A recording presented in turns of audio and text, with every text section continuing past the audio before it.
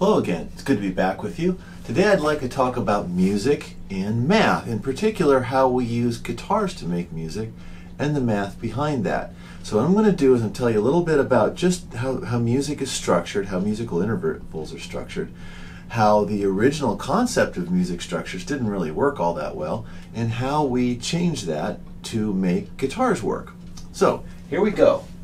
Right now, music is made of something called intervals. And so if you look at some musical notes here, B, C, C sharp, D, D sharp, E, F, F sharp, G, oh boy, I'm running out of room, G sharp, there we go.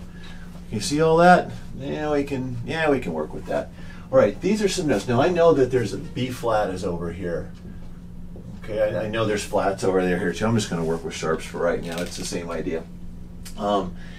Notes are given names. Why letters? Who knows? Music is developed over thousands and thousands of years, and with the input of God knows how many people. So sometimes there's more than one name for the same thing. So we've decided to use letters for notes. They could have been anything, red, blue, green, whatever. We were using letters. Also, there's this little sort of checkerboard thing that means sharp. Sharp means we raise the pitch, okay? So the A sharp has a higher pitch than A. I've got it written down right here. Higher pitches are going down. So that's why they call it increasing pitch. Okay, increasing pitch. Now, why there's no note between B and C and between E and F, I don't know. What I've really written down here are the keys on the piano. Right? Where there's a sharp or a flat, that's a black key. Where there isn't, that's a white key. Look at a piano, you'll notice that every once in a while it looks like there's a black key missing. Well, there's one of them, there's the other one. So if you want to make scales from notes, you pick out a selection of these. Right? There's 8 notes in a scale. And everybody likes to work with the key of C because C doesn't have any sharps or flats in it. If you take all the black keys off the piano, you get the key of C. So that's how that works. But what's the math here? Well, music is defined in terms of intervals, and the interval is the frequency ratio between any 2 successive notes. All right? If you can define the frequency ratio between any 2 successive notes, you can make a scale. You can make anything you want. All right, so this is what we've got. Now, the person who is credited with coming up with what we call Western musical scales is Pythagoras. Now, Pythagoras is what we would now call a cult leader. He was. And so things that are attributed to Pythagoras aren't always his. One of his followers sometimes came up with it. Strange guy, but had some great ideas. And one of them is that music could be defined in terms of ratios of small integers. He had this idea that there's 2 intervals. Okay, this thing right here, when you go from one note to another, that's called, well, it's called a semitone, a half tone, or a half step. Take your pick. Okay, so that interval right there, I'm going to call it a half step. Okay? And a whole step, and it doesn't really matter which one I pick, I'll pick those 2 perhaps. That's a whole step. Half step and whole step. Once you know what a half step and a whole step is, in theory you should be able to write down frequencies for any note you want. So this is, if I say this ratio here, call it ratio 1/2, and I'll call that F1 over F0, so that's F1 and that's F0. Well, Pythagoras decided that was going to be 256 over 243. Ugh.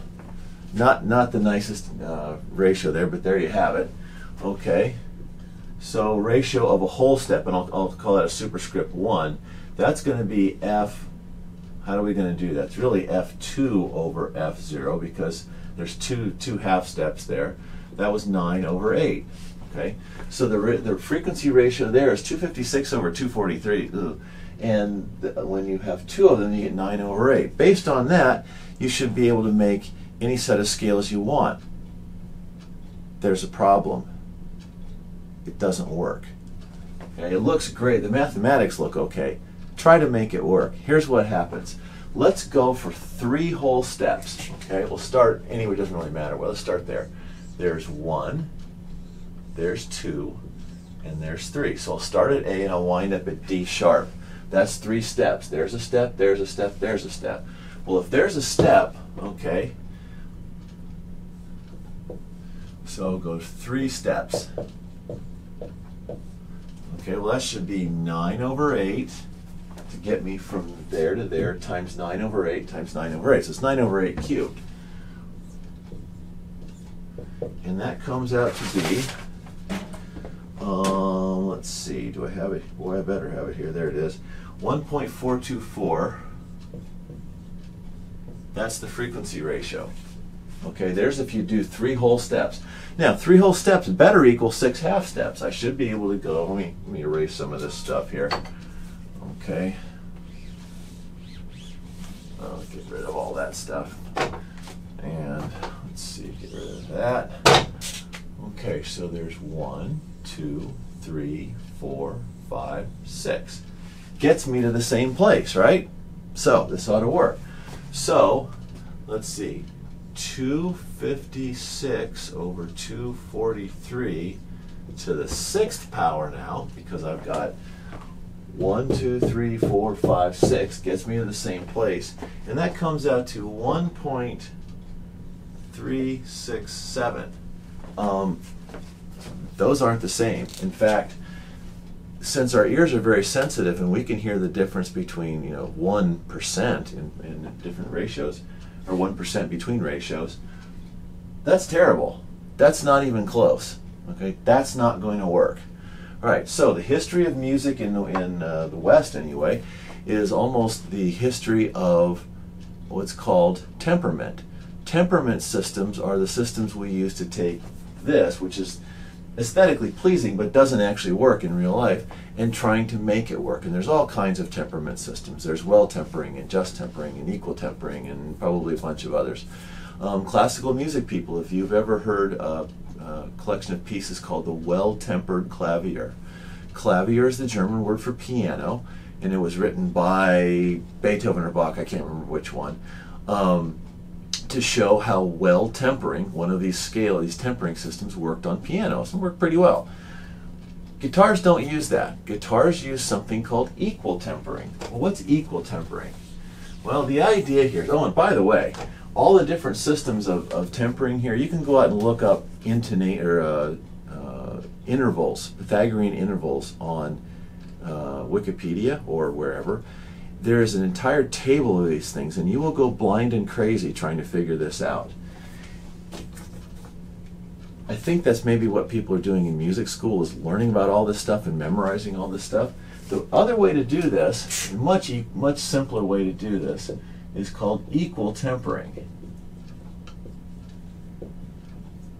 Okay? And what we're going to do is we're going to say that every interval has exactly the same ratio. Okay? So this ratio is some number r. R. This is going to be r squared. Okay? They have to, the math has to work out. All right? Now what you can do here is, if you notice that when you go 12 steps, there's actually going to be an A down here again. Okay, if you go 12 steps, you go up an octave. So you go up from there to 1, 2, 3, 4, 5, 6, 7, 8, 9, 10, 11. I'm not sure you can see. Oh, you can. There's the A down there. There's 12. 12 steps in an octave. Okay, so R to the 12th has to equal 2. All right, it has to, because to go from here to here is a doubling of frequency. An octave is a doubling of frequency. Well, that means R has to equal the 12th root of 2. It's one of the strangest numbers you'll ever use routinely, and it's 1.0595 something, okay? That's enough, pretty much. You don't need more than that for most purposes. Okay, so this is equal tempering. And because you can do this now, if I want to know how to go from A to D, I go, let's see, 1, 2, 3, 4, 5, 6. All right?